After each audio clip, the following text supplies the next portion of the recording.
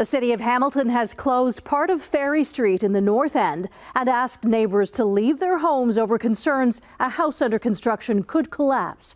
Emily Taylor joins us live from the scene with the details. Good evening, Emily.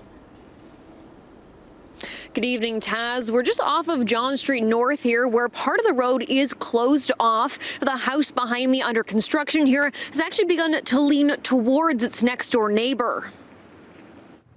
The house at 75 Ferrie Street East in Hamilton's north end towers over its neighbors.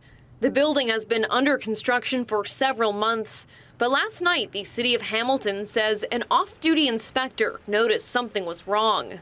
Obviously, there's some significant deflection in the wall and some movement, some racking, movement of the first and second floors. So racking really is just kind of a diagonal twist of walls and framing structures. So it was a bit of movement of the second floor assembly, causing the main and second floors to start to lean. Next door neighbors on either side were asked to find somewhere else to stay, out of an abundance of caution. Ferrie Street has also been closed from John Street North to Catherine Street, blocked by metal fencing.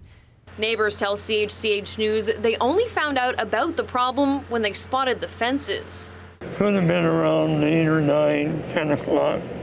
Nobody said a word. Construction crews are on scene this afternoon trying to make sure the building is stable. It's not yet clear what caused the building to shift. Crews are focusing on making sure it's safe to enter before they can really start the inspection. The city issued building permits to this address in August of 2022. The documents show the owner lives in Mississauga and expected construction to cost $1.9 million. The city doesn't know what will happen to the building once it's stabilized, whether it can be rebuilt or if they'll need to tear it down.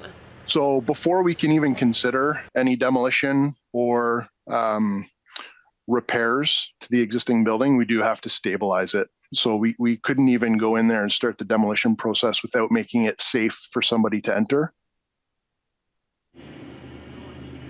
Ferrie Street will be closed from John Street North down to Catherine Street until further notice. The city tells me they hope to have it all wrapped up in a couple of days, but they are having trouble reaching the owner of the building. Back to you.